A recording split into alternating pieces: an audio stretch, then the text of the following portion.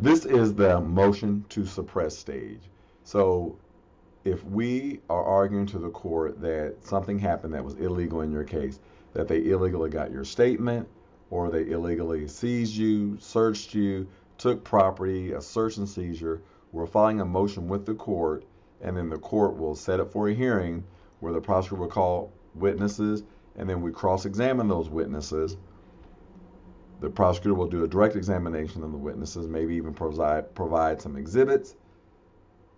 The court will then issue a ruling, or sometimes it allows us to write a brief, like a memo, and then we write the memo.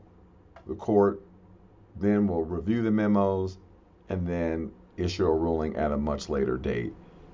If the court grants our motion to suppress, that's usually a good thing for your case, otherwise we wouldn't file it. And if it doesn't grant it, that's usually not a good thing for your case.